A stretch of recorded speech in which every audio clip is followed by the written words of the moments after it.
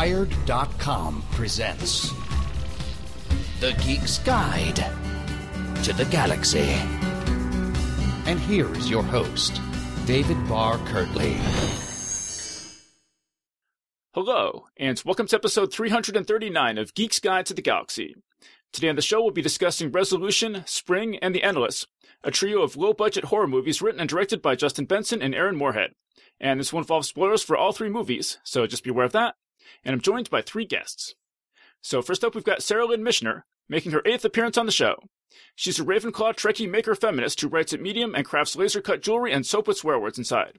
She lives in Northern California with a Renaissance engineer, a dog, and a bird. So Sara, welcome to the show. Happy to be here. Then next up, we've got Chris Cevasco, making his 7th appearance on the show. From 2003 to 2009, he was the editor of Paradox, the magazine of historical and speculative fiction, and his short fiction has appeared in Nightmare Magazine, Black Static, and Beneath Ceaseless Skies, as well as in the anthologies Shades of Blue and Gray, Ghost of the Civil War, and Zombies Shambling Through the Ages. He's also written a psychological thriller about Lady Godiva, a wartime resistance thriller set immediately after the Norman Conquest, and a political thriller involving the murder of King Edward the Martyr, all of which he's currently shopping around to agents. So Chris, welcome to the show. Good to be back. And also joining us today is Andrea Kail, who you may remember from our panel on The Chilling Adventures of Sabrina back in episode 337, our panel on Disenchantment back in episode 324, and our panel on Game of Thrones spoilers back in episode 146. She's a graduate of the Odyssey Writers Workshop, and her short fiction appears in the Writers of the Future anthology, Fantasy Magazine, and Lightspeed. She's also a television writer and producer, and was the script supervisor for Late Night with Conan O'Brien. So Andrea, welcome to the show. Thanks for having me back. Okay, so these three movies that we're going to talk about, I think have been a little bit beneath the radar. I did not hear about Resolution or Spring at all when they came out. And I only heard about The Endless because I was just randomly browsing the iTunes charts. And I just came across this movie and it said I think it was 94% on Rotten Tomatoes. And it was in the sci-fi fantasy category. And I was just kind of like, how is there a sci-fi fantasy movie that's 94% on Rotten Tomatoes that I've never heard of at all? So that really intrigued me. So I got... That's exactly how I uncovered it as well. Yeah, so I got a bunch of friends together at Andrea's apartment. So thank you, Andrea, for letting us use your apartment for that. No problem. And watched it. I was like, wow, this is actually really good. And so then I saw that the same filmmakers had another movie called Spring. So we got a bunch of other friends together and watched that. And I was like, wow, this is really good too. And I was hoping to do another one to watch Resolution. And we haven't had time to do it. But so I had to watch that one all by myself.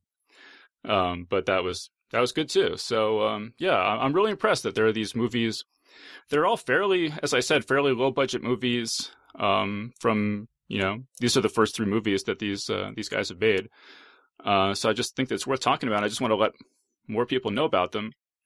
And so Andrea, had you heard of any of these movies before I brought them to your attention? Nope, absolutely not. I was like, let's watch something we've all seen before. And you're like, no, I found this movie and it's got, this 94% rating. Let's watch it. And I'm like, okay. And I didn't have any expectations of what it was going to be or anything. And wow, I was just blown away by how good it was. Endless was the one we watched first, which is actually their latest film. And yeah, I'm going to gush about these movies because I loved them so much. Well, right. Yeah. I should say that they were released in the order of Resolution, then Spring, then The Endless. So the exact opposite of the order that we watched them in. Yeah. And Resolution is a very, very low budget movie. I think it was like literally $3,000 or something was the budget.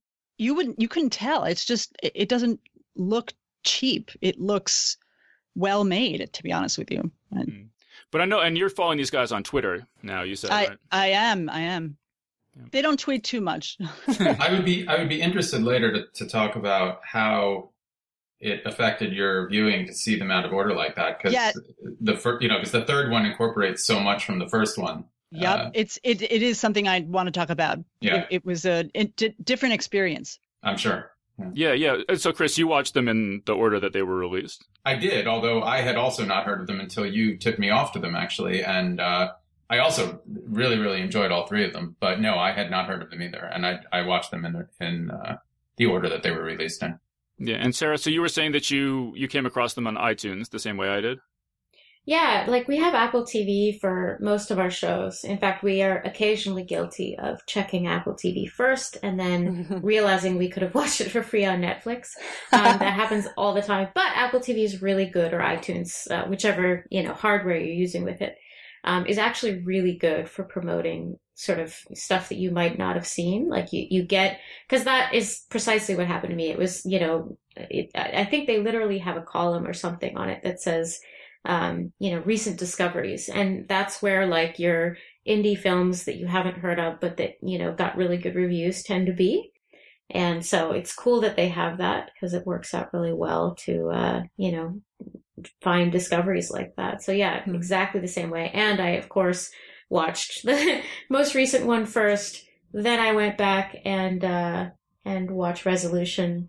And then only after talking to Dave a few days ago did I watch Spring. Interesting. So does anyone know anything about Justin Benson and Aaron Moorhead?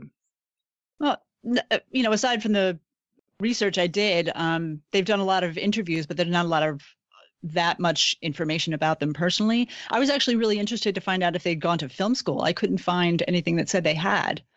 They met as interns somewhere, but... Aaron Moorhead went to film school, I know. Oh, okay. But yeah, so I'll just tell you what my research turned up. This is just from listening to interviews with them. And it just gives you a sense of how hard it is to get started as indie filmmakers and how many oftentimes fortuitous coincidences, have to happen. But Justin Benson had been working in the film industry for some number of years and had kind of given up on the idea of ever being able to make a real living doing that, and had decided to go back to med school. And he had actually taken the MCATs and everything. But then it was like a year before he would actually be starting classes. And so during that year, he's like, I'll just like apply for a bunch of internships and, see if anything happens. And so the last day of one of his internships was the first day of Aaron Moorhead starting at that same, whatever production company or whatever. And so that's how they met. And if it had been, if Justin had left a day earlier or Aaron had started a day later, they wouldn't have met there. So that's like one of the first big lucky breaks. And then, and then they just decided at some point to, they couldn't get funding for any of their ideas. So they decided to just fund it themselves out of their checking account. Like I said, for a couple $1,000s that they scraped together. And so they made Resolution and then entered it in the Tribeca Film Festival. And there was an intern who reviewed it and was like, nope, and tossed it in the garbage. And then somebody else involved with this festival just had seen the log line in the, the program or whatever, and thought it sounded interesting. And so literally pulled it out of the garbage and watched it. And that's how it ended up in the festival. And then it got picked up, or some studio bought the rights to it after. Yeah, but that intern is now a studio executive. Just yeah, that's how it works. Yeah. And so then some studio bought the rights to it, and that was the week that Justin had to decide whether to go back to medical school or not. So if that hadn't happened, he would have gone back to medical school, and they wouldn't have been collaborating on films almost certainly. So yeah, it's just like. Just gives you a sense of how, just how many lucky breaks it can take, to make these things happen. Yeah. So that's what my research turned up. I don't know if anyone else did any research or knows anything else that I missed or anything. No, I missed all of that. Clearly, I have to up my Google game. No, but I'm glad he did not go back to med school to steal from Resolution. That's a better ending, I think. All right, so I was thinking of talking about Spring first, because Resolution and The Endless, as Chris was mentioning, are kind of tied together. So I want to talk about them together. So let's start off with Spring, which is, as we've said, is actually the second movie that they did together. So Chris, what were your initial impressions of Spring? Just, the first act or so. What did you think of it? I think like with all of these, all three of them, including Spring, what immediately struck me was, and this is probably true with any movie that's going to be a lower budget film, the performances have to be really strong to pull off a movie like these, where there's not too much else, it's not reliant on special effects or crazy visuals or whatever. And I thought that in that movie in particular, Well, actually, in all three of them, the performances were really strong. I mean, you're immediately pulled in by the characters, and you know, you just sort of, I don't know if empathize is the right word, but you know, you definitely that opening scene with the character with his mother dying in the bed, and then, you know, him just dealing with the sort of dirtbags at the bar and all, and you know, you're just immediately pulled into his character, and you want to know what, you know, where he's heading and what's happening to him, and you're sort of in his corner. And so you know, that right from the get-go, I was in, you know, I was into the movie, you know, from almost the opening scene. Right. So Evan is the name of the main character. And as you said, in the opening scenes, he gets into a fight at a bar, and then the police are after him, and he has to skip town, and he decides to just go to Italy because I think his dad had talked about taking him to Italy after college, and it never happened.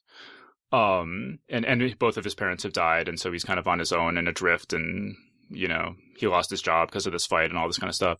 And what you were saying is that, the dialogue in this I thought was so good. Yeah. Particularly just the way it captures the way that men talk to each other and kind of like give each other crap, and, you know, especially if you're interacting with guys who are sort of low class kind of dickhead kind of guys. Like, you know, as soon as he arrives in Europe, I guess he does he start out in Italy? Because, he's at a hostel, right? And he meets two British guys who are just these like total bloke kind of. Yeah, but it is like soccer hooligans. Yeah, they are like soccer hooligans. Football hooligans. Yeah, exactly. Okay, sorry. Jeez. I love that the guy is the football hooligan guy is telling this anecdote about how much he hates this woman he dated. And he says, you know, you're lucky. Most men don't share their feelings the way I do. Yeah. But yeah, so I thought all that stuff was great. How about Sarah? What did you think of the sort of the opening parts of Spring? Yeah, same. I also felt like you're sort of immediately drawn to the characters, and they were very sort of refreshingly written, because the main character Evan is very much a bro, but a sensitive guy, and he's in the first maybe 5 minutes you're kind of like as if you can kind of tell where this is going, and then that doesn't happen, and instead it's surprising that he has some emotional intelligence, and is very much, and it kind of has become sort of a trope in and of itself, a little mini trope where you have the sort of sensitive man who is sort of thrown into the company of regular bros that he has to put up with all the time. And it sort of functions as a mirror to show you the difference between your main character and the regular guy, I guess. That's its function. But it is funny how often that happens. But I do think that Spring, of the three films, is almost the most mainstream between them, because the other two definitely feel like indie films, and this one feels like an indie film that had some funding behind it, and I totally agree with the performances. They were really great. Well, right, this movie, it's in sort of a weird genre space, because it's basically like a Richard Linklater movie crossed with a Lovecraftian horror movie. You could call it Before Cthulhu Rise, is my my pitch for it, instead of Before Sunrise. But I'm bummed. But yeah, so Evan is in Italy, just kind of bumming around, and he meets an Italian woman named Louise. And the part where the first scene where he sees her, I think, is one of the most gorgeous shots I've ever seen in any movie. My God, yes. The music is amazing, and he's just walking through this courtyard in this Italian seaside town, and there's guys playing poker, and then there's a clock tower bell ringing, and then she's sitting there in this very everything's sort of earth tones, and then she's wearing this very vividly red dress, and then they kind of their eyes meet, and and just as he sort of turns around to watch her, he sort of steps from shade into sunlight, and his whole face is just suffused with sunlight. It's just everything about that I love.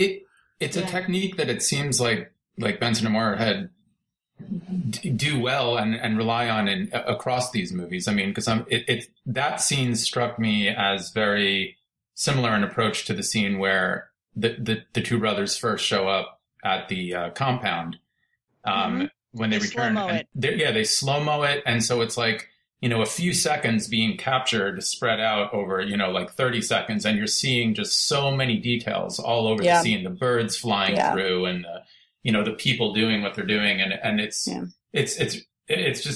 really powerful the way that they do that. It also reminded me of the scene in Schindler's List where everything's black and white, and then the only thing that's color is the little girl in the red coat. Yeah. It was kind of like that where, it immediately points you to, this is important. Look at this. And it's a great visual use. It's a great visual thing to do as filmmakers. What I've found about these guys is they're incredible just filmmakers, and they know about how the language of film works, where their dialogue's great, but there's a lot of parts where they don't use dialogue, and you immediately, but they're telling a story with their visuals and with their shots and with their music and with, all of it works together, which is an amazing thing. It's something that as a filmmaker, you maybe don't learn for a while. The fact that they're doing this right off the bat is just, I found it astonishing, frankly. Definitely. Yeah.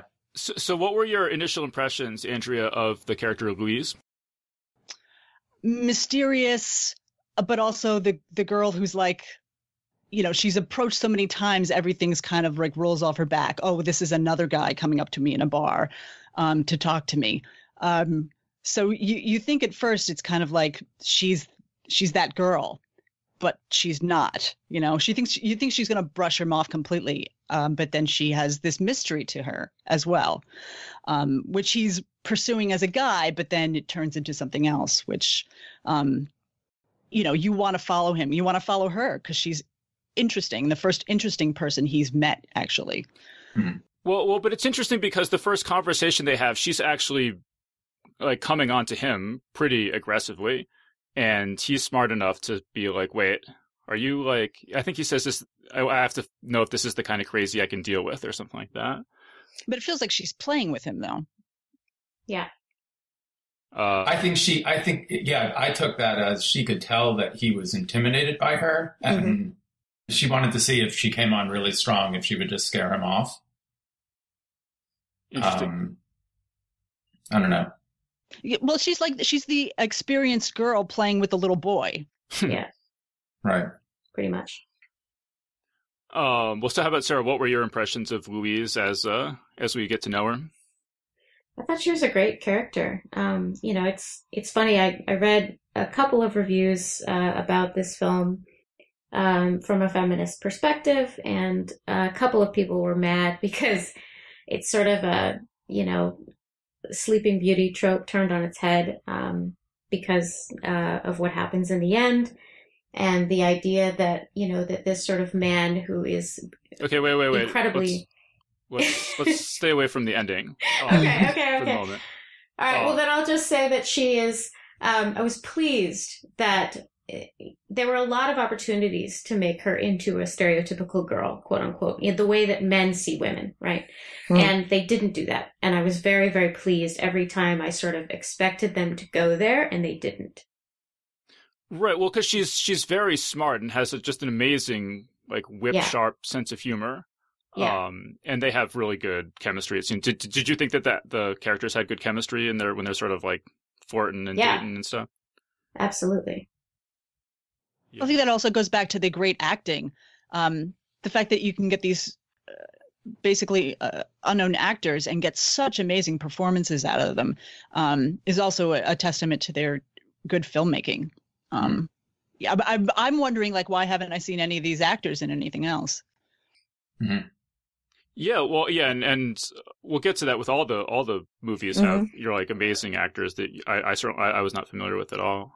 But so we very quickly learn that Louise has a secret that she turns into some sort of weird monster.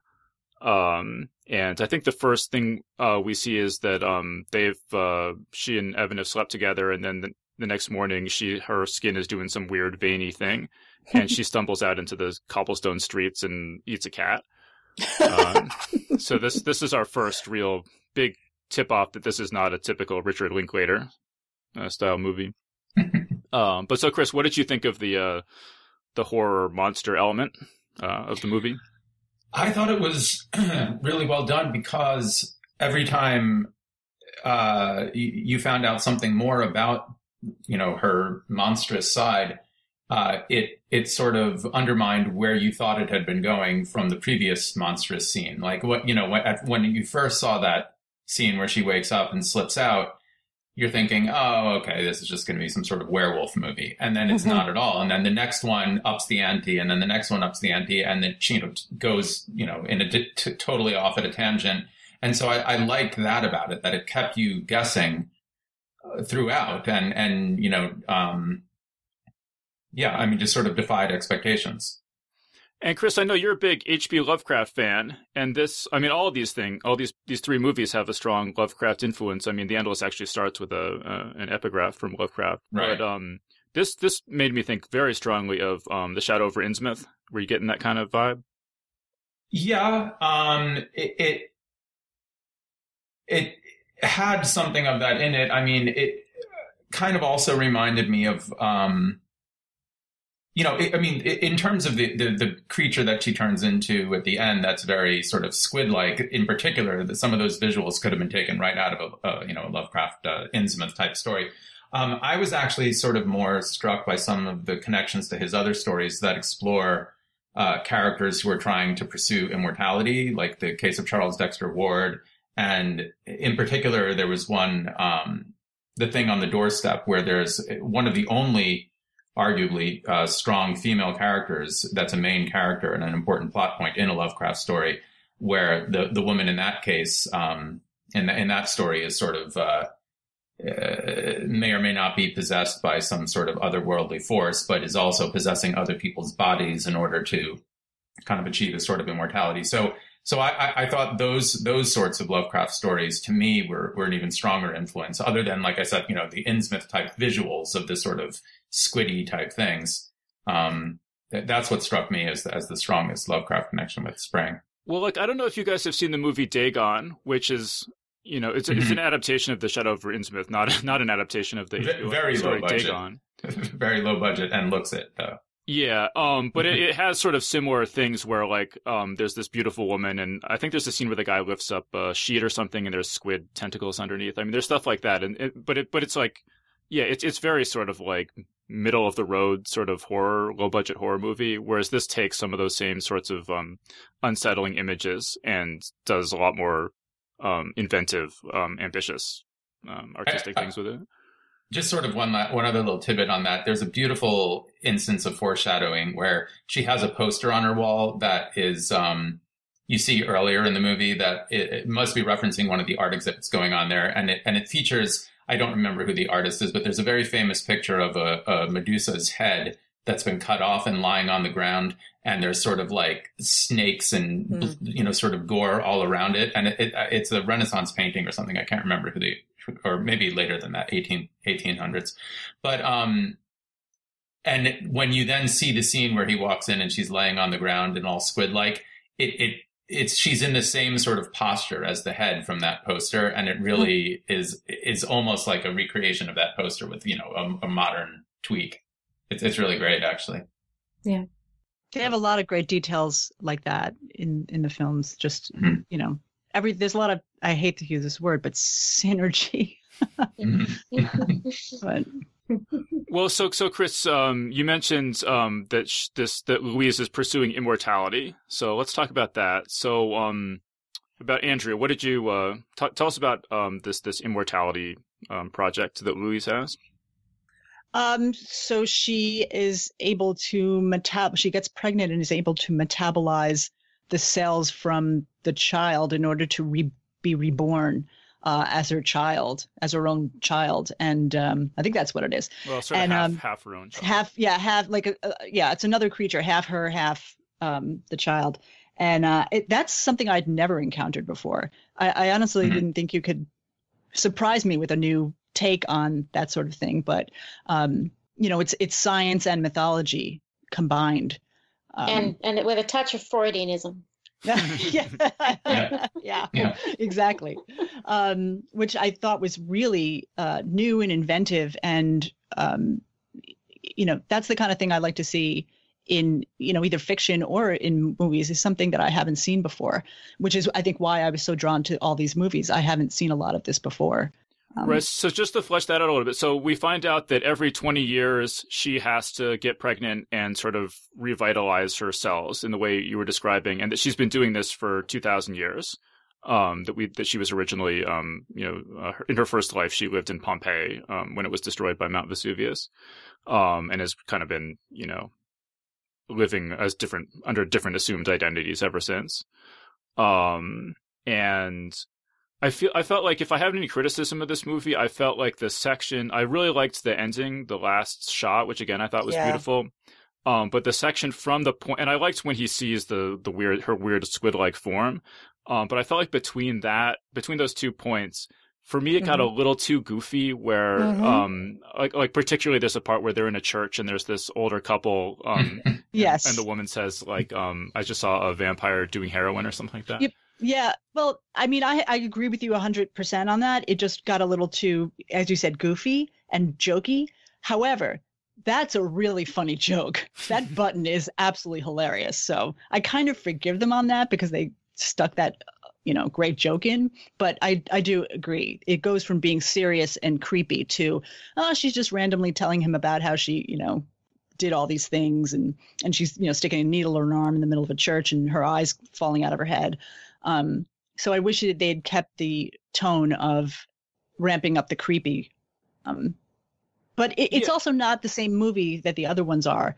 It becomes a love story. It's a love story too.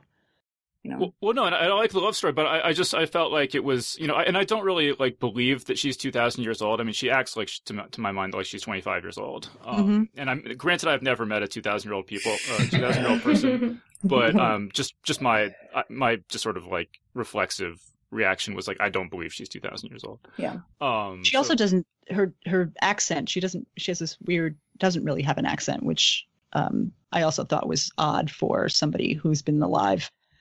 Well, she explains that in the. She does. Explains that in the beginning, as terms of you sort of develop your own accent after being in multiple places for extended periods of time. Towards the end, she just kind of has this regular American accent. Like she doesn't talk that much differently than he does, and also her syntax is American. Well, probably an American actress. Probably. Yeah, that might explain it. Actually, I think she's a German actress, which is weird. Well, she speaks perfect English. Yeah. Actually, I've been to Germany. They actually all speak perfect English. God bless them. Well, Chris, as our real history buff, what do you think about my criticism here that she doesn't seem like she's actually 2,000 years old? Well, I don't know if this has anything to do with history per se, but what I found myself thinking as you were just saying what you said, and I do. On one hand, I think it's a valid criticism, but I wonder if they were playing with some, or whether or not they were playing with this. I'm curious. So if you had a person who never actually experienced aging beyond her 30s, and didn't have the sort of maybe physical crankiness that comes with, the kind of breakdown of your body, would you still have a kind of 20-something mindset?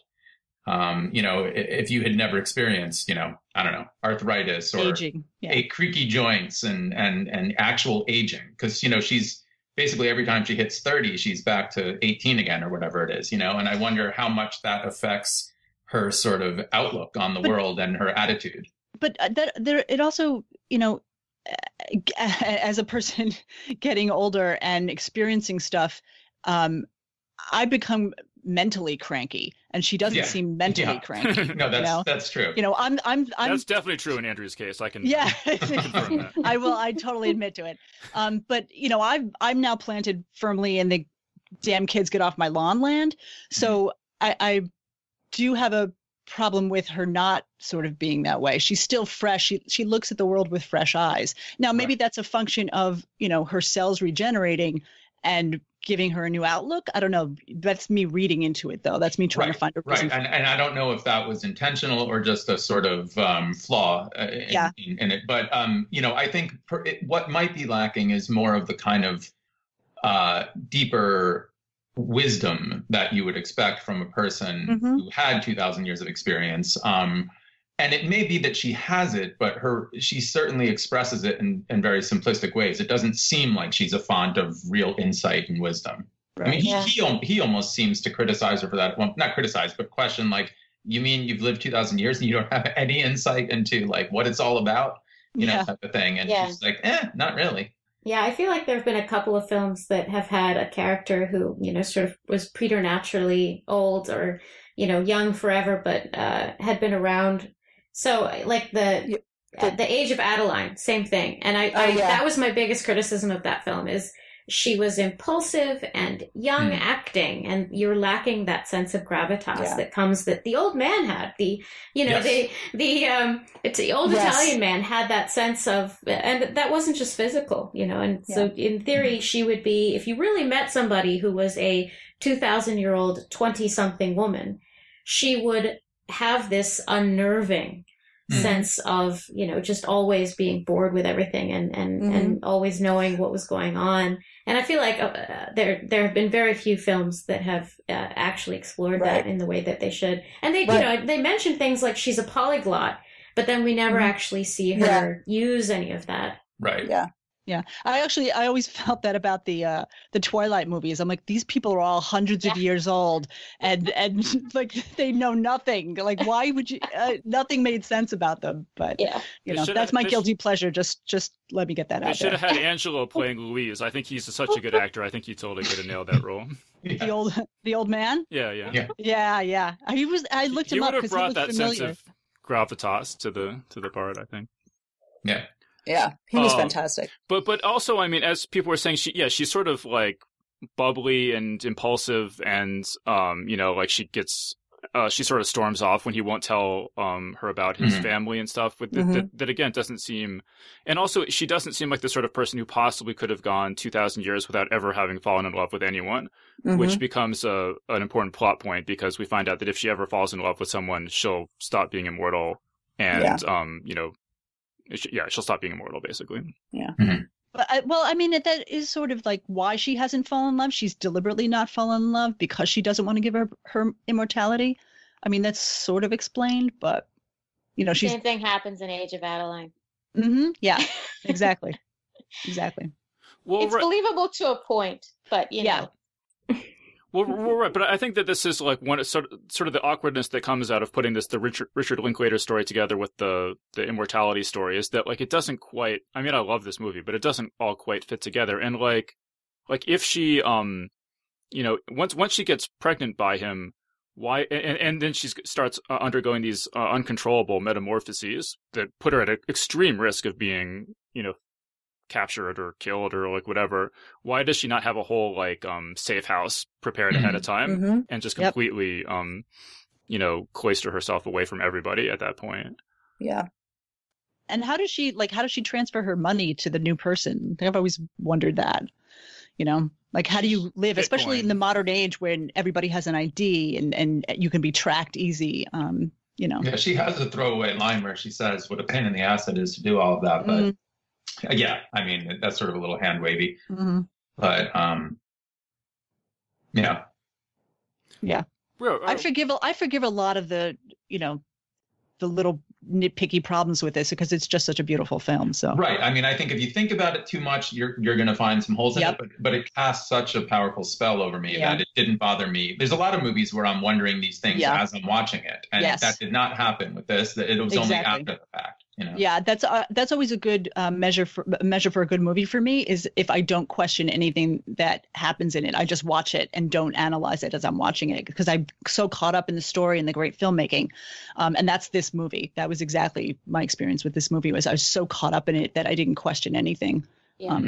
Well, let's come back to the point Sarah raised earlier about how this falls into the Sleeping Beauty trope. You want to tell us about that? Well, you know, in the end, she basically believes that she is going to transform again. She's going to take on a new form that will not only be totally alien to her current form, but also be some sort of mismatch or mixed match of his DNA, meaning that it would be literally just really impossible for them to continue a romantic relationship after transformation. They've played with this in Star Trek: The Next Generation, where you have people going to different host bodies and the people who are in love with them saying, oh, I can adapt. And then it gets to be too much for them. So that part was totally believable, in that they wouldn't be able to, or they would have to separate. But he decides that he desperately wants to spend like her last 24 hours together. And she's kind of like, what's the point? We're not going to get any more out of this.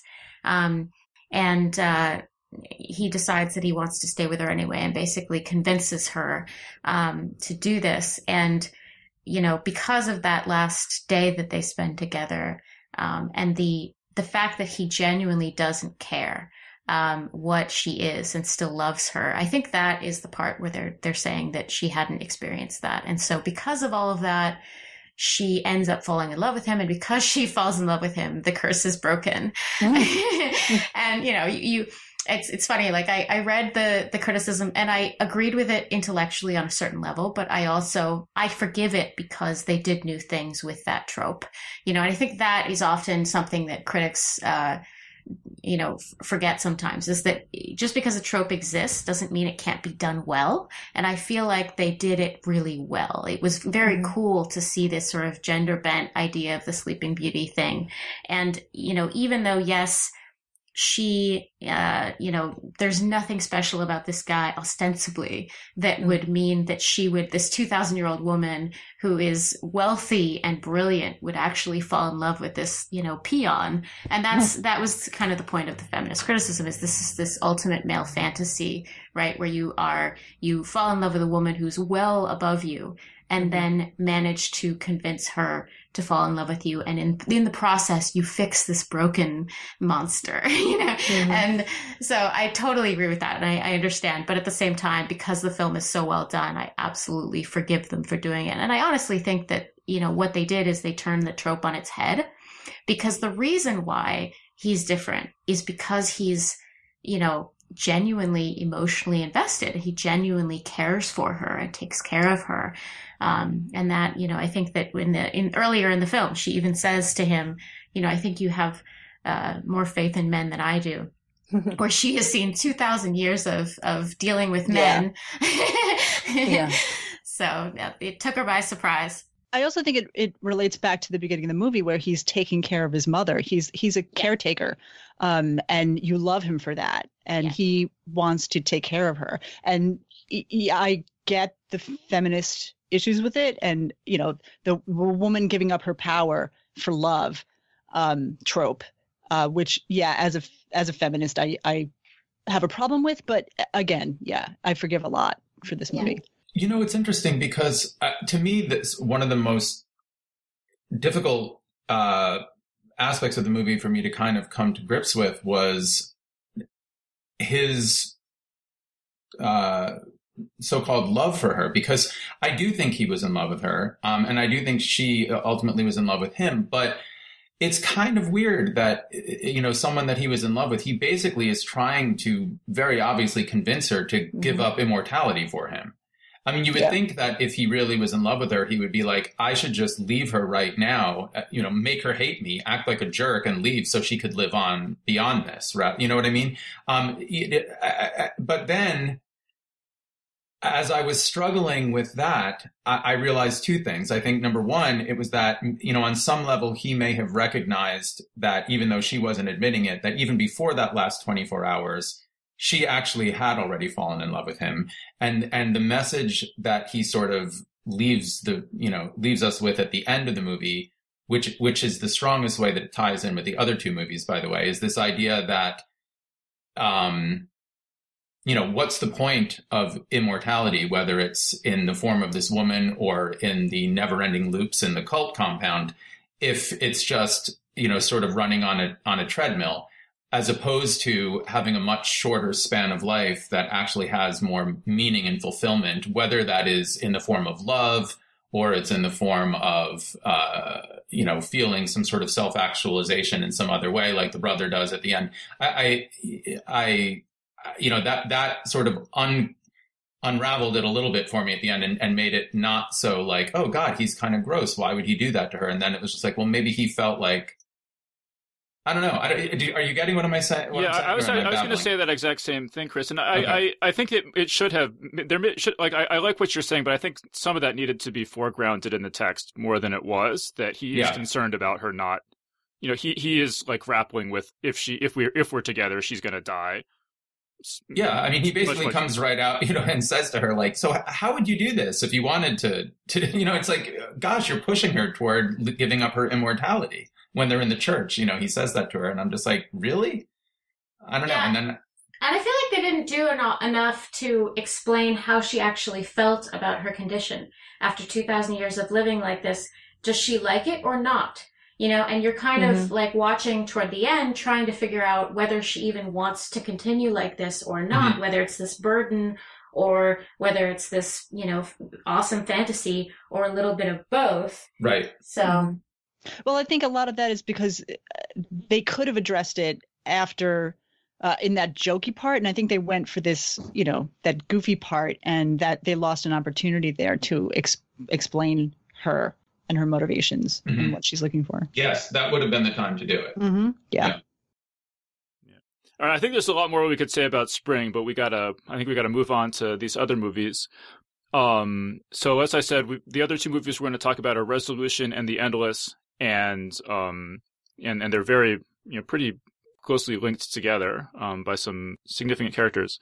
And so in Resolution, there's this guy named Mike, and he used to be best friends with this guy Chris from high school, but Chris has become a junkie and is just often living in this sort of rundown shack in the woods, just doing drugs.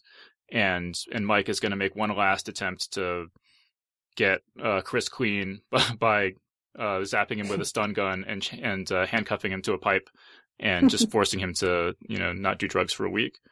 And so Chris, you I think you're the only one of us that watched this before any of the other movies, right? So I think so. Yeah. So what were your impressions going into Resolution? Like, what did you know? What was how did you figure out what was going on and so on? Well, let me first of all just say that with all three of these movies, I made a point. You recommended that I watch these, and I did, but I went into all of them not even having read the little 2-sentence blurb about what they were about. So I had no idea, other than that they were some sort of a supernatural sci-fi horror type thing. That's all I knew. So, and that's the best way to watch them. Yeah. It worked for me. I mean, it definitely, like, so I had no idea where anything was going. And I'm sorry, can you repeat what your question was, Dave? No, I sort of got off topic. Yeah. We'll just talk about, just what did you think of the early stages of the movie, and when did you start realizing where it was going? Well, I mean, again, I think immediately I was drawn in, less so by the character, what is it, Mike? Mike, yeah. Mike, who is sort of like the straight man for the other character, Chris, who kind of steals the show. But but he, I'm immediately drawn into their relationship, and in particular because Chris is obviously in a really dark place, and Mike is obviously putting it all out there to try and do anything he can for his friend, and so you empathize with Mike for doing that for his friend, and you are sort of rooting for both of them to try to help Chris out of this awful situation. And then when the sort of weird things start happening, you're just like, oh gosh, on top of all this, they're now dealing with what the heck is all this, and so it just becomes more and more compelling. It's just like the ante again just keeps getting raised and raised and raised, and you just go deeper and deeper down the rabbit hole, and it's just great. I mean, they're so good at ratcheting up the tension. Especially I just watched Resolution this morning, and it's just like one thing on top of another and top of another. It's a million different layers of tension from everywhere. The drug dealers, the Native Americans, all the crazy tapes they're finding. It's just like around every corner, you're just waiting for something to happen. It's just the girl staring in the window. Oh my God. Oh, that was so terrifying. It really was. Well, right. I guess I should have said, so the reason that Mike finds Chris in the first place is because it seems that Chris has sent him a videotape, sort of a weird videotape of him just sort of like being wasted in the woods, shooting a gun and stuff. But then we find out that Chris never sent him this tape. And so he sort of gets the idea that there's some sort of entity or some sort of force in these woods that is able to communicate by creating, putting messages on, audio visual media. So that gets sort of more and more, that's the main supernatural aspect of the movie. Can I take a quick second to just say how incredibly great that opening is?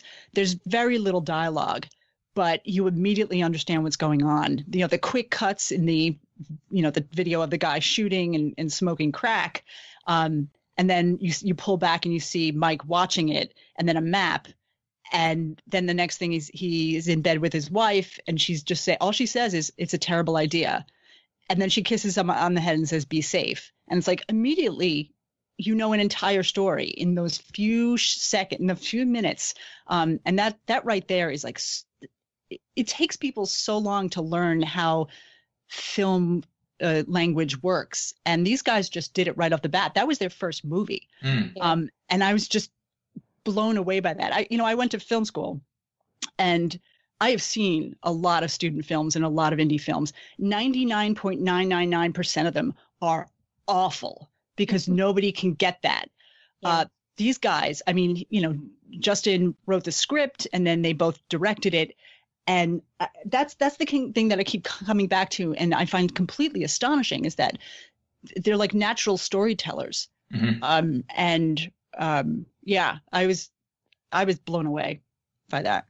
Actually, let me just say, Andrea, so from listening to interviews with him, one thing I thought was interesting is that they asked Aaron Moorhead kind of what movies really made you want to be a filmmaker. And he's like, I liked watching movies. He's like, I like Jurassic Park. That was a big favorite movie of mine. But he's like, I got into it more because I liked making movies. I liked just fooling around with my camera and like making little movies. And that he's been doing that since early childhood. And so, by this point, like he has a lot of, low-budget movie production experience under his belt. I was also thinking, Tarantino, he worked in a video store, and he just sat there and watched movies and watched movies and watched movies, which is, and let me say this, and I'm sure NYU will come after me now. If you want to be a filmmaker, don't go to film school. Just don't. It's useless. You're wasting your parents tens of thousands of dollars. All you need to do to figure out how to make a great film is watch movies. Watch a ton of movies. Read the scripts. You can download 1 million scripts off the internet. Watch the movies, read the scripts, take it apart, deconstruct it, figure out how it works, put it back together like an El Camino on your front lawn. That's how you figure out how to be a filmmaker. That is the way to do it. Don't waste your parents' money. Don't go to film school. It'll ruin you. There. I think that's true about a lot of creative disciplines. I've met people who hated going to Peabody. They hated music after Peabody. I went to art school. I hated art for a number of years after I was done. So it's an unfortunate state of affairs. Yeah. But I can't imagine. I can't remember how much my mother paid for film school, but I learned. I'm sorry, NYU. I learned nothing there.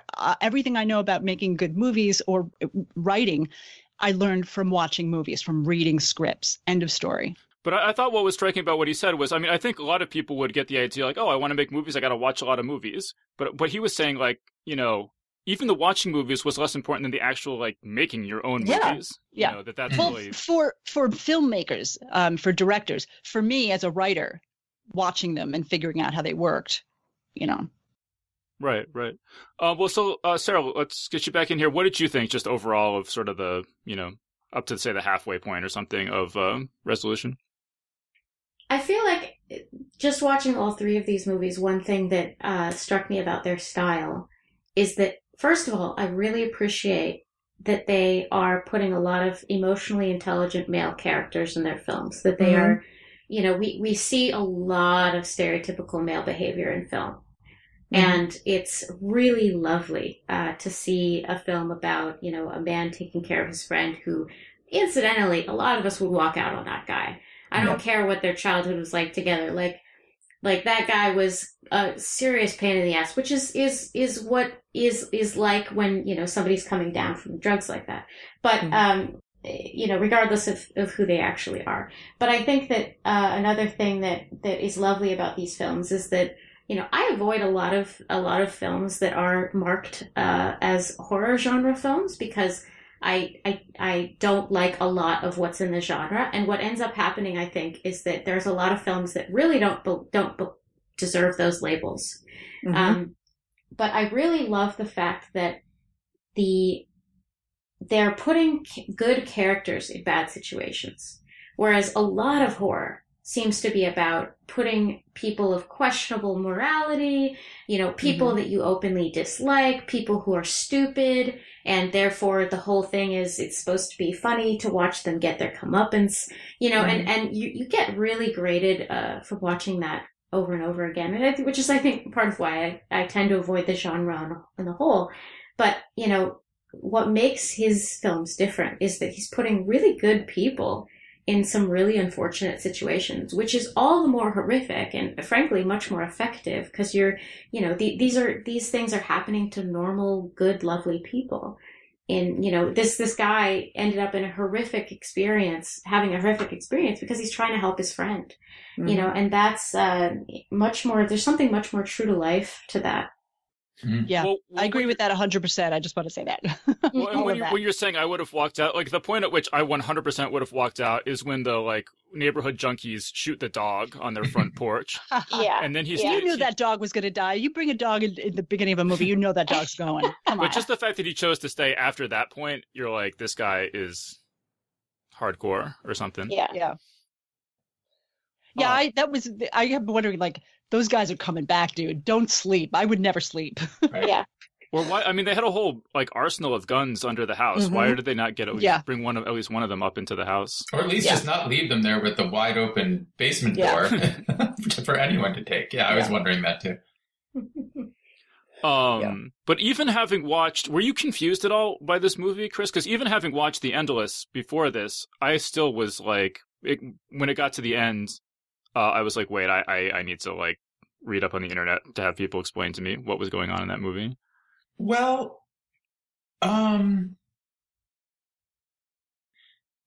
I think actually, it's kind of hard to put myself in the shoes of you guys having watched the third one first, but I almost feel like it because it was, I didn't have all the other baggage that would have come from seeing the third one first. It to me felt very, very sort of linear and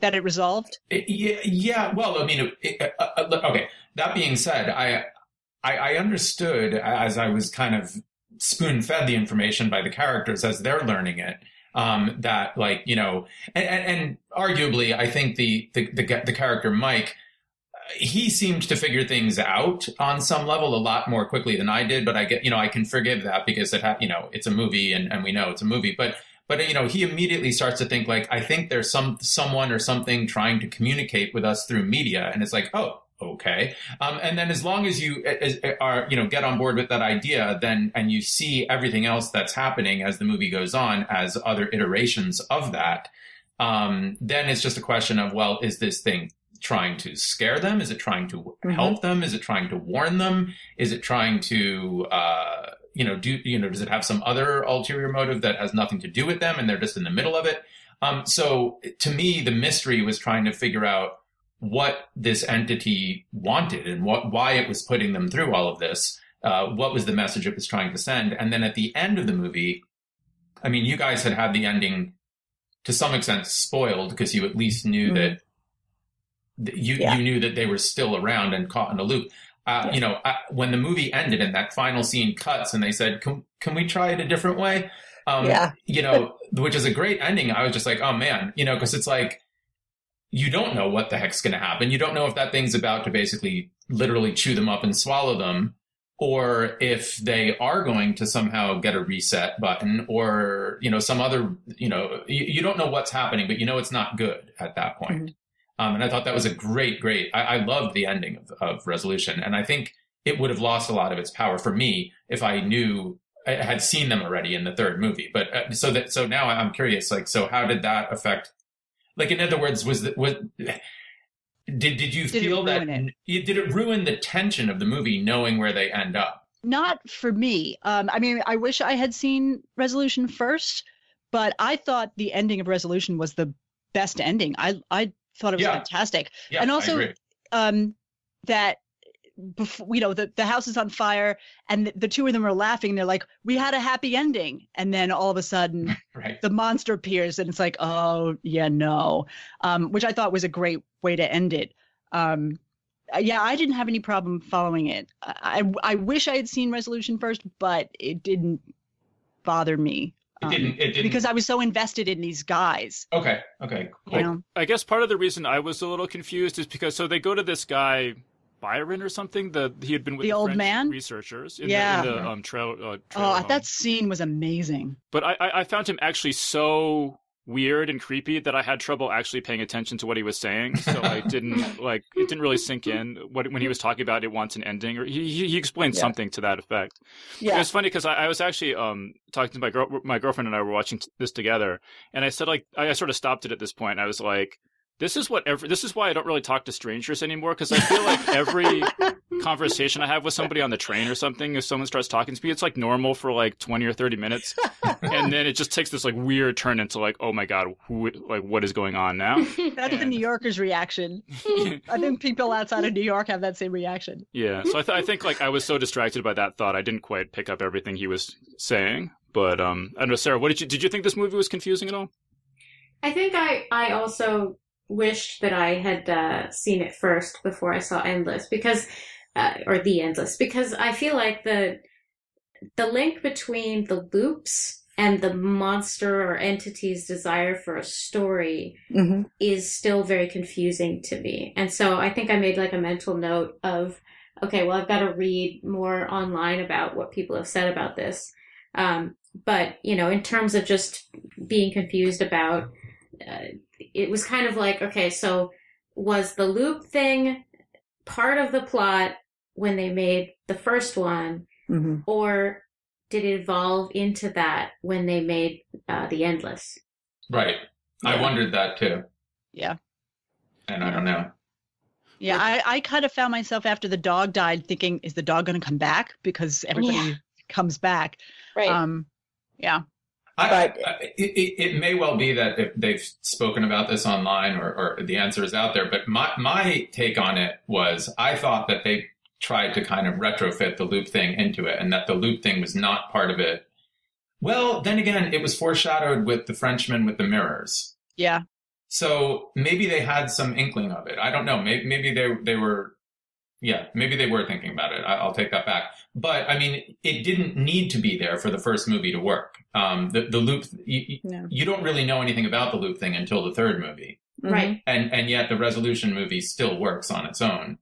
I don't know. I'll just say, Chris, from interviews I listened to with them, they said that they had no plans to make another movie, after Resolution, because they're like, we had $3,000. Like, we're not thinking like of making a whole like series of movies, like we were just like, we didn't think we were ever going to get another job after this movie, not just in film, but just in general in life. So I don't know how much of the mythology just existed in notes or whatever, but they definitely, my understanding is that they went back later and looked at Resolution and said like, oh, I feel like there's stuff here we haven't, that could be expanded. How can we expand it? Yeah. That most of it was not like planned out from the start. But I don't feel like I've lost anything not having an answer to every question. I think that's actually a good part of the storytelling, is that there are questions left unanswered, and that's, it's mysterious, Yeah. I didn't feel any loss there. But they did do such a great job of seamlessly blending the two movies together, because, I mean, there are a lot of weird kind of loose ends in the first movie, and they tied them all up in a way that, like, I don't know, I'm just thinking of a thing like Lost, where it's all about loose ends and none of them get tied up. Yeah. But like, you have the scene where he's jogging along the path and the three, cultists come out and talk to him, and they never appear again in the first movie. Yeah, and it's the two of them too. We're talking about Resolution. Yeah. Yeah, it's Justin and Aaron there. Right. And I'm wondering if they're supposed to be the same characters. They were kids in the cult, and then they leave. They're definitely the same characters, because you actually see that footage again in The Endless. Oh, yes, that's right. When they play the thing, right? Yeah. Yeah, I agree. To me, the best horror and weird supernatural movies, in a way, are kind of the ones where you never get the answers, because the answers are always far less interesting than what your imagination might be trying to come up with, and failing to. But, if I were to try to come up with some sort of explanation, to me, it seemed like maybe whatever this entity was, whether it was something from outer space or whether it was something from the land and some sort of mythological being, that it had sort of isolated these little separate areas within this wider area as almost like separate little movie studios, where it was putting different people through little scenes over and over again to sort of study and learn from human nature and see how people react in different, to different things. But I mean, in a way, it's like, that fits with the movie, but I kind of almost hope that's not the answer, because to me, that's boring then. It's like, I like it better not knowing what the hell is going on. I agree with that. Well, right. And I think that this is like, these are the kind of movies where you have to go into it knowing that you're not going to understand everything the first time you watch it, and maybe not even multiple watches and so on. And if you don't like that kind of movie, these are probably not the movies for you. I want to also just say about Spring is also, like, I didn't pick up on this really, but Spring is also set in the same universe as the other two movies. And the Chris guy, the junkie friend from from The Endless and Resolution, is the bartender at the beginning of Spring. Yeah, but he has a different name. Are you sure it's actually supposed to be the same character? He's not called Chris. He's called like he has a different name. I know, because he mentions Shitty Carl. Is Shitty Carl's the guy who's supposed to cover for Evan? And Shitty Carl's the character from The Endless. So I think they are supposed to tie together. That's weird. Right. I didn't notice that he has a different. I don't know if there's an explanation for that. Well, I think it's just like they're cute little Easter eggs. Right. Right. That if you catch them, great. If you don't, it doesn't really affect anything. There's also, I don't know if you noticed in Spring, there's a part where she turns the TV on and you see Justin and Aaron on the TV for just a split second. Yeah. No. In where is this? In the movie Spring, when they're at Louise's apartment, I think, she turns on the TV and you just see like there's like a show with both of them in it, and then she flips to like the ruins of Pompeii, I think, or some archaeology. Oh wow, no, I didn't pick up on that. I also want to say that, speaking of horror, where Sarah, you said you don't, horror's not your thing, and you wouldn't necessarily go to anything that's horror. I feel the same way. I don't. When I think of horror, I think of like Friday the 13th, and that is absolutely not my jam as far as movies go. So when this is called horror, I'm a little like, really, that doesn't feel like horror to me. It's really more like psychological horror. Yeah. And I thought what they do really well is that they ratchet up the tension without ever showing you anything. The way the Jaws, the shark was broken, so they for the first half of the movie you never see the shark specifically because they didn't have the money to fix the shark. Yeah. But they ended up making a great movie because horror is really in the mind, and what we come up with in our heads is going to be so much more terrifying than showing some monster on the screen or a giant shark right from the beginning. We're building it up in our heads to the point where it is finally the monster. And they do that exactly. They do that really, really well. And that's also a function of the fact that they were working with a teeny tiny budget. And I think they said this in one of their interviews where, when you're working within limitations, it makes you be more creative because you have to come up with inventive ways to show something that you can't show.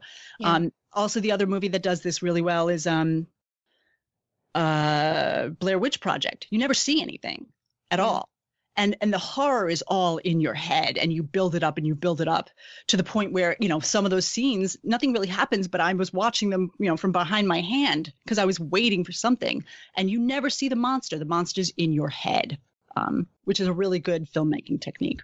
I'll say though, I mean, like in interviews, Aaron Moorhead said that it drives him crazy when people say I don't like horror, because he's like, do you like Jaws? Do you like Jurassic Park? He's like, everybody likes those movies. You know, those are monster movies. You know, those are horror movies. Yeah, I know, but in my head, it's not a horror movie. Like I said, I associate horror with people getting chopped up, and I've said this to you that I hate those movies. I don't want to see somebody being chased down a hallway by a maniac with a chainsaw. I don't want to see that. I don't understand the attraction in seeing people cut to pieces. I really don't. What I like is psychological or ghost stories. Like that is, you know, that's where I find terror. You know, and that goes back to the Lovecraft quote at the beginning, which is fear. It's fear of the unknown. So that if you never know what the monster is, it makes you more fearful. It's I'm just going to say, frightening. like, Jurassic Park's a really scary movie, and you see a lot of dinosaurs in that movie. Well. See, I don't find Jurassic Park scary. I find it, it's an adventure movie to me. And there's a big difference between man versus nature and man versus man horror, really. And I mean, if there's any genre that actually really needs to be broken into smaller genres, it's the horror genre. Every other genre is super specific when you think about it. You know, every time you see a romantic comedy, you know exactly where you're going to get. There might be some surprises, but you pretty much know what you're going to get. And even with something like drama, even though that can encompass a great deal, but only horror is there this, and you know, maybe help me if I'm forgetting something, but they have a wide variety of different kinds of, you literally have no idea what you're going to get. And that has unfortunately caused me to miss out on some movies that I probably would enjoy the hell out of, because I'm so worried about seeing something that's going to stay with me forever. Yeah. Mm-hmm. I agree with that. I'm sensitive. Me too. All right, so let's get into the Endless before we run out of time. So Sarah, okay, let me say that the Endless, like we've sort of gotten into a little bit. I think you have these Justin and Aaron characters who were in some sort of cult and in this same area as as Resolution took place. And when they were about 15 and 20, they're brothers. And when they were about 15 and 20, the older brother convinced the younger brother that they had to get out because he thought everyone was about to do a mass suicide. And now it's 10 years later, and they get a video from the cult showing that everyone's still alive. And but now maybe they are actually going to kill themselves. It's not clear. And so the younger brother says, like, this is really the only family we ever had. I want to go back and say goodbye to everyone. And also, he is not at all happy with the way that their lives have gone since they left the cult, and has fond memories of when they were in the cult. So the older brother agrees, okay, we'll go back. We'll just like spend the day, say goodbye to everyone, and then we're gone forever. And so, Sarah, what did you think of this cult in the Endless? I feel like you asked me because you know that I like went to vacation Bible school and stuff when I was growing up, and you know that it's like I feel like I it's funny, like I was watching that thinking, yep, nope, this is terrifying, and I'm like, I always wonder whether it's more terrifying for me or for anyone else who was raised in a restrictive thought environment, and that's really like what there's a very thin line between vacation Bible school, which is like this super happy, friendly, innocent thing, and cults where people just decide to kill themselves. There's a very thin line between these things. And so I love the movies that sort of explore the horror of groups of people that get together and form these, kind of terrifying ideas. But, the culty thing was totally believable to me. I loved it. It was great. Well, and it seems nice, right? Like initially, well, I mean, there's some weird stuff right from the start, but overwhelmingly, your impression is that these people seem kind of like harmless and pleasant. They're sort of hippies out in the woods playing guitar, and that's the beauty of it.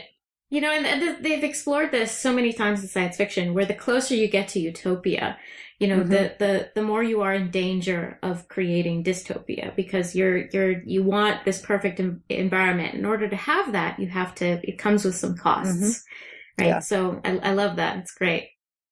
Yeah. It cuts out individualism. It sacrifices individualism for utopia, but humans are humans, and they're going to be humans, and it will always fall apart. Right. And I guess like now it's hard to talk about the Endless because we've covered some of this ground already. But so Chris, going back to the Lovecraft thing, there's a very strong Lovecraftian element in this as well. You want to talk about that? Well, I mean,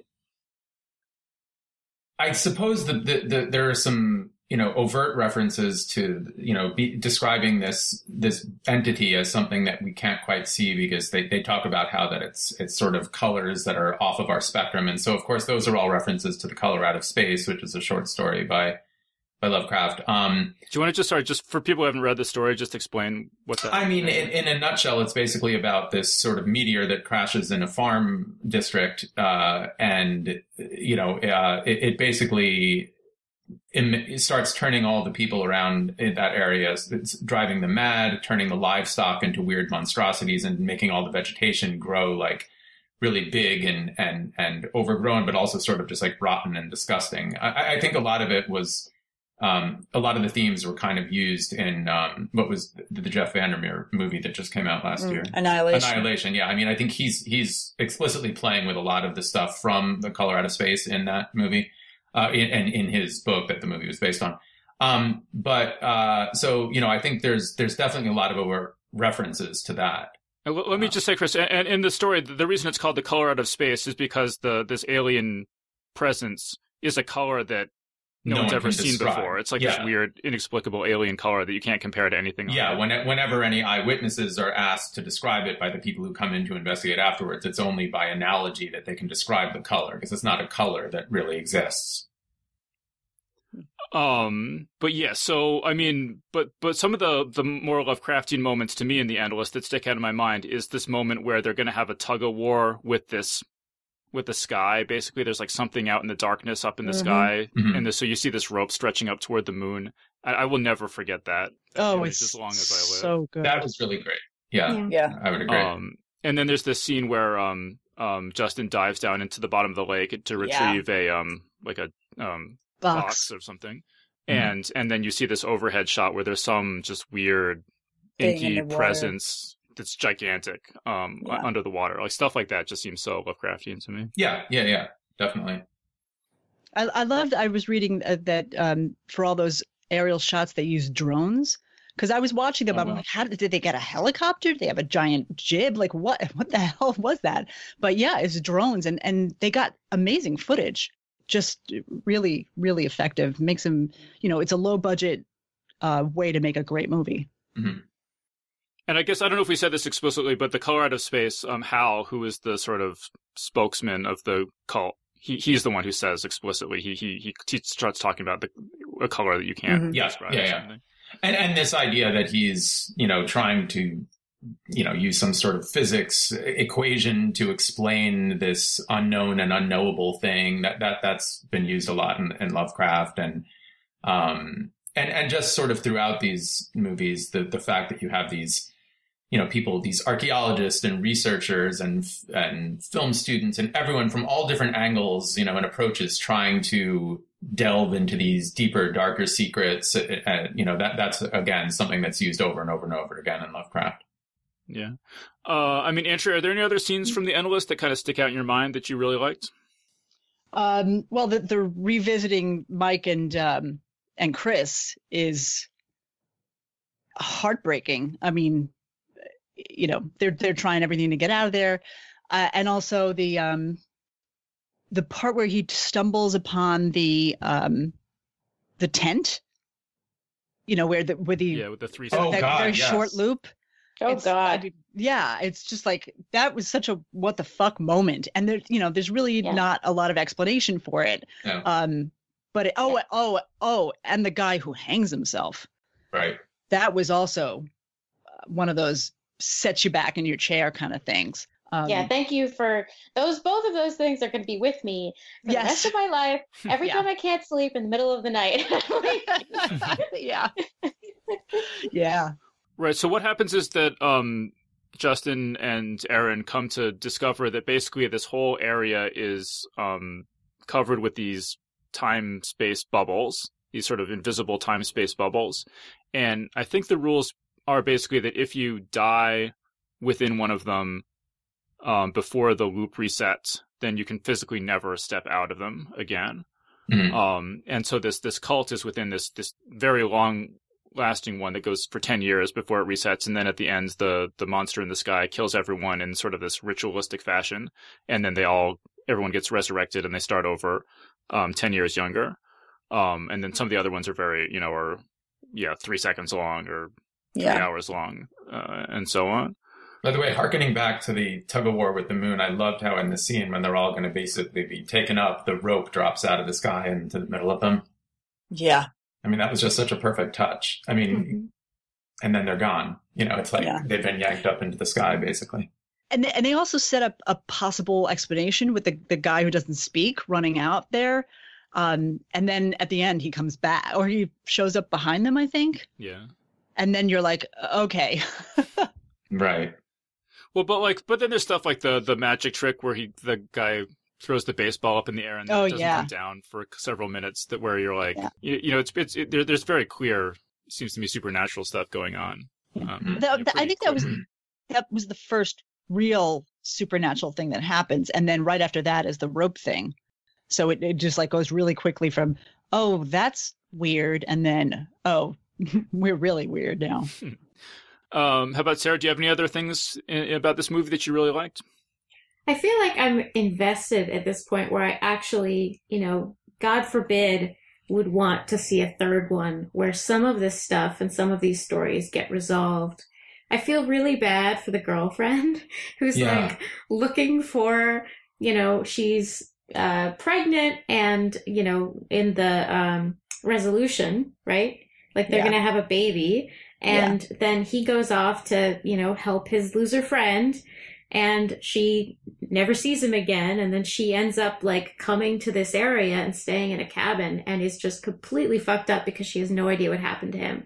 And, it's essentially, it's funny. Like, I really feel like, again, this is another thing that makes them so interesting in this genre is that, there's sort of the horror of empathy, of I'm going to feel bad about that woman for the rest of my life. And it's like those little tidbits of experiencing other people's pain. And I think that is what's missing from so much mainstream horror. It's sort of that manipulation of empathy. Yeah. I think in a lot of horror, not that I really know much about it because I don't watch it, but a lot of horror is there's one person who you have sympathy for, who isn't, a jerk, and is, that's the person who represents the audience. Yeah. And everybody else is a jerk. But in this movie, everybody is sympathetic. Yeah. There aren't any horrible people. Even the drug addict, through his dialogue, you come to love him. He's a big goofball with serious problems. Yeah. And he gave a whole speech in there about being an artist and how it fucks you up, and that broke my heart. Yeah. Yeah. So does anyone have any criticism of The Endless? No, I'll say like my really one substantive piece of criticism is that even watching it twice, I still don't understand why the people in the cult never explain to Justin and Aaron about the time loop thing and how they're going to be trapped here forever if they don't leave. Like, it just seems like, from the story point of view, you don't want to give that mystery away. Do they know it? Yeah, absolutely. The cult people know about the time loop for sure. Yeah. What makes you believe that?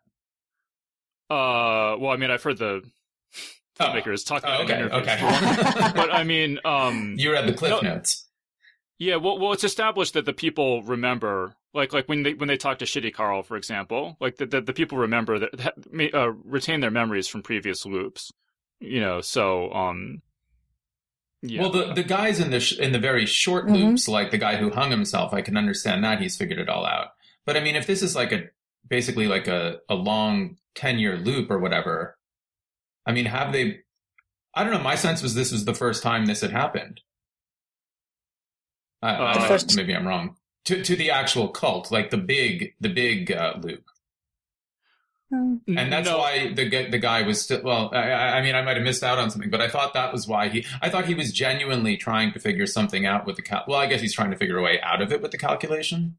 Well, they have all this analog equipment, though, that from decades past with stuff with the cult. So you feel like the cult has been doing this. That's true. That's true. Decade after decade after decade. However, I don't think that all of the characters are aware that they are, including it's left rather open-ended, whether the brothers are just in their own loop. I think they are. And even I think the directors said in an interview that, that if you want to answer that question, it's in the movie. You just have to pay attention. Okay. Yeah, but no, this is actually quite clever because I didn't pick up on this. I had to read up on it, but Justin was afraid that the people were all about to kill themselves, and that's why they left. And then they did, right? And then it repeated, and now it's 10 years later, and then they're about to do it again, right? Yeah. This is the repetition of it. Yeah. Oh, and that explains why. Okay, that all makes sense now. That's why he thought everyone still looked so young. Yeah. Right. Yeah. Okay. Because they're all the same age as when they left, because they've repeated everything again. Right. Yeah. Right. Well, I was a little, the girl, the wife, the Jennifer, the other loops seem to interact. Like Shitty Carl goes through everything, but he's in his own loop. So why can't she find Mike? Like, why hasn't she stumbled into that loop to find her husband? She may not be able to stay there, but I feel like she should have. I thought she was kind of in her own loop of horror where she's just always going to be looking for what happened to her husband, but that she can't actually, cross over into his loop. Well, she does talk about what's the name of the guy, the laid guy in the cult? Oh, Hal? Hal. She says something about how they said they were going to help her find him. So there's a little uncertainty about that wasn't explained to me. But again, I don't really, it doesn't bother me that much. This is me coming up with it afterwards, Right, but my question about why is everyone in the cult not explain? Because everyone else that they meet, in the loops is like, oh, we're stuck in this loop, get out of here now. And I don't understand why the people in the cult don't say that. And I was wondering that the first time I watched the movie. Well, maybe they want them to stay. Well, but they don't. It's this weird thing, because if they wanted them to stay, like they do things that suggest that they don't want them to stay, but then they do stuff that suggests that they don't want them to leave either. So it's like, that's why I'm sort of confused. Well, the only difference that I could see is that everyone else is definitely sort of trapped in the other minor loops against their will, but perhaps these people truly are a cult in as much as they're worshiping this power. Yeah. And so it's sort of like, that makes sense. Hey, once they're worshiping it, then it's sort of like, it's almost like their form of proselytizing not to tell people about it, because it's like reverse proselytizing. By not telling you what's actually going on, you might get caught up in this as well. Mm-hmm.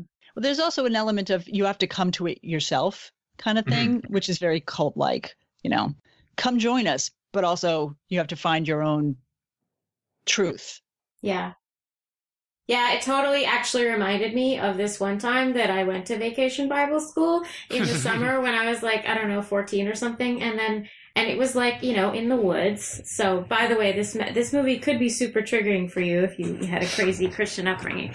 But they gave us an envelope the first day of the camp. And we weren't to open it. We were supposed to keep it on our bodies the whole time so we weren't to know what's in the envelope, but we had to keep it with us at all times. And so some people broke down and opened the envelope, and some people lost it, and some people went through the wash and so on. And at the end, the envelopes were all empty, but the people who had them on their body and hadn't opened them, they all got $1 each. And it was some kind of crazy metaphor about, basically the people who open the envelopes aren't going to heaven. Well, it was a metaphor for virginity, right? Yeah. Yeah, I went to Catholic school for 14 years, and I was forced to go on a retreat once somewhere in high school. And I am so I'm not a joiner, and I'm not a sharer. So it was essentially torture for me. But they would make you do things like trust walks where you put a blindfold on and then somebody comes up and guides you around. And of course, some idiot walked me straight into a tree. Right.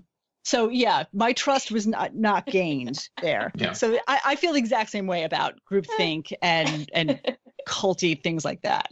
Yeah. So let me just throw this out there. I feel like you're all going to laugh at me as, like, We'll laugh at you anyway. Yeah, I know, but like you're going to basically say like, yeah, no kidding. And maybe I'm just late to the party here, but I just happened to quickly pop up IMDb and for the first time realized that Aaron and Justin are played by Aaron Moorhead and Justin Benson. Yeah. The directors. Yeah, no, that's what Andrew was trying to tell you earlier. I was trying to tell you, you weren't listening. I'm sorry. That's pretty cool. And they're really good. I mean, yeah, they did it. I mean, yeah, they're very good actors. Yeah.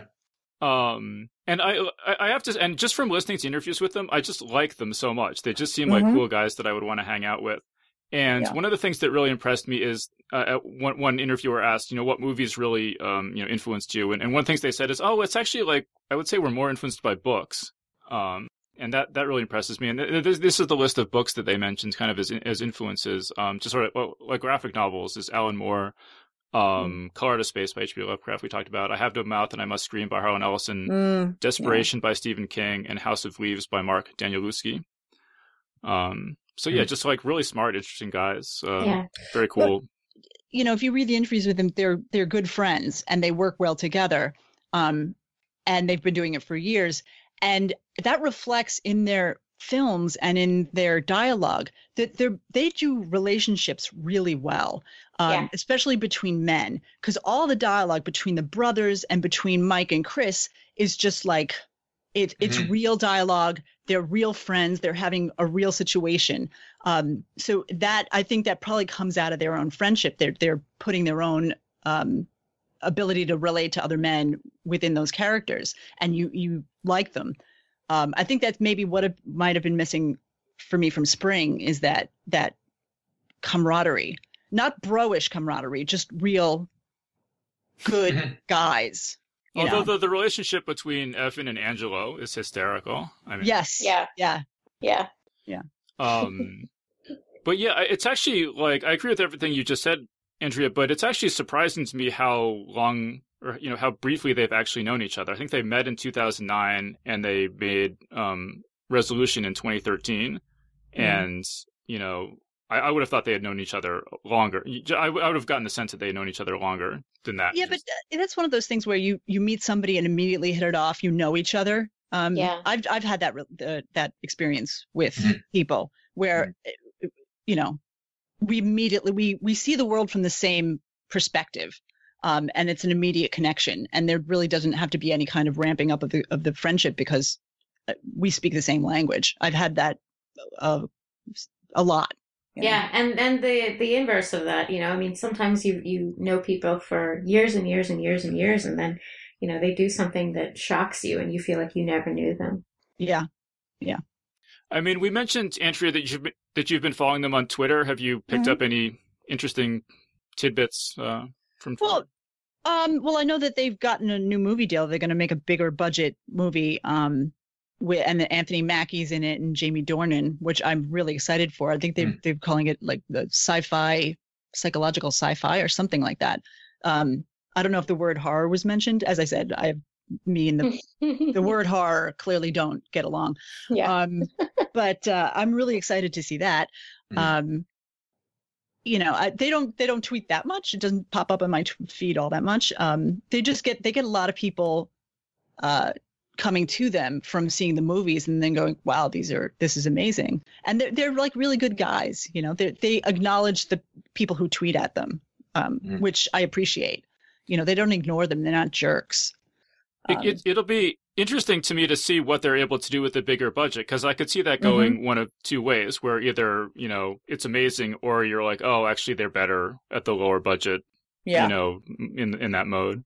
Well, my feeling on that is that you make an indie film and you're the creator and you have creative license because you're not beholden to anybody. The minute you make a studio film, you are beholden to a bunch of accountants and a bunch of mid-level studio executives who, went to the Peter Stark program at UCLA or USC and then took a a seminar, a McKee seminar, and suddenly they think they're, film geniuses. And then they start giving you notes and telling you what to do, and you're beholden to them.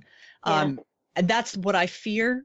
I hope it doesn't go that way, because they have a very clear voice and they know what they're doing. And I hope some dingbat 27-year-old kid doesn't go, well, I think it should be this, The intern that's now an executive. Yes, exactly that.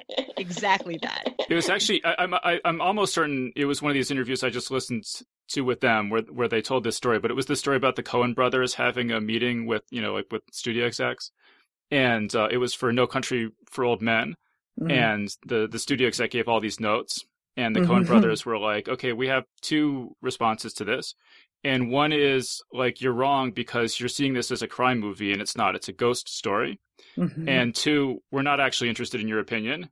And if you don't want to make it the way that we want to make it, we're just going to leave right now. But that's the Coen brothers. They have the power to do that. Well, sure, yeah. I hope these guys can make it on their own.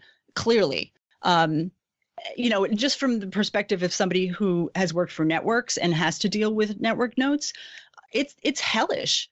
I come up with an idea, and then the marketing department is like, nope, can't do that. We might offend an advertiser. And it's like, well, it's art made by accountants, and that is my big problem with having to be beholden to a studio or to an accountant or a marketer or something like that. So I hope they can push back on that crap. Yeah, and I just think this should be so inspiring to other filmmakers and aspiring filmmakers that you can make movies like this, like Resolution, for $3,000 or whatever, and have 92% on Rotten Tomatoes. This is like a model for other people who want to do that. Well, Robert Rodriguez, is that his name? Robert Rodriguez made. I can't remember the name of the movie he made on, he bought a bunch of short ends of films and shot it on a $2,000 budget. Was that it? I can't remember. It might have been Desperado. Antonio Banderas. It was something like that. Yeah, it was something like that. El Mariachi. El Mariachi. Yes, that was it. So, it is doable if you're a good storyteller. And you can make it. And, he blew up after that. And then he was doing stuff with Tarantino, as I recall. I think that's how it worked. I think that's right, yeah. Yeah. So, like I said, I just hope they retain their independence and their creative independence, because they're amazing storytellers, and that should be encouraged and not reined in by a bunch of idiots, stupid, executive. By the way, did I mention I'm looking for a job? Because clearly this is the sort of rhetoric that is going to get me a million resume requests. or it's the reason I'm unemployed. So, pick one. All right, so we're pretty much out of time. So maybe just the last word from Chris. Any final thoughts here on these movies? I don't know. I mean, I think I said most of what I wanted to say about them. I just really enjoyed them. I'm so glad that I took your advice and watched them. Everyone should always take my advice. I'll also mention, speaking of the fact that they really didn't have any known actors, but the one actor I did know, I enjoyed seeing Zahn McClarnon, who basically played the same character he played on Longmire, but he played Reservation Security in this movie, and he played Reservation Police Chief in the other movie. But he's great, and I liked seeing him. He was also in that amazing episode of Westworld that was all in, what was it? It wasn't in Cherokee. It was like, I can't remember what Native American language it was, but that was the best episode of the entire season. I was in tears at the end of it, and he was amazing. He carried that thing like crazy. So I love that guy. I would watch anything that guy's in. He's incredibly watchable. Yeah. And Sarah, final thought? Just to, that it's cool to sort of discover and be excited about whatever these guys do next. Like, it's a genuine thing to be able to encounter something like this and have a very clear reasons why what they're doing is very refreshing. In an industry that, their number one problem with Hollywood is, the lack of refreshment, constant recycling of tropes and other such things. And it's really nice to, see a pair that is doing good work and turning all of those tropes on their heads and So I'm very interested to see what comes out next from them. Yeah, absolutely. These movies are great. Everyone go check them out. And so we'll have to wrap things up there. So we've been speaking with Sara Lynn Michener, Chris Cevasco, and Andrea Kail. So thanks everyone so much for joining us. Thank you. Thanks, Dave. Bye. And that was our panel. So big thanks again to Sara Lynn Michener, Chris Cevasco, and Andrea Kail for joining us on the show. Big thanks as well to Zach Chapman, who just signed up this week to support us on Patreon. Geek's Guide to the Galaxy is made possible thanks to support from listeners like you. So if you enjoy the show and want it to continue, please sign up to give us $1 or $2 per episode over at patreon.com/geeks. And if you'd rather make a one-time or fixed monthly contribution, you can do that via PayPal over at geeksguideshow.com/crowdfunding. And I want to give a special thank you to Kathleen Arbuckle, who just signed up to make regular monthly payments to the show via PayPal. So big thanks again to everyone who's contributed. We really appreciate it. All right, so that was our show. So thanks everyone for listening, and we'll see you next time. The Geek's Guide to the Galaxy is a production of Wired.com. For more information about the show, visit geeksguideshow.com. To learn more about your host, visit davidbarrkirtley.com. Music and voiceover produced by yours truly, Jack Kincaid. If you enjoyed this program, tell your friends. If you didn't enjoy it, tell no one. Thank you for listening.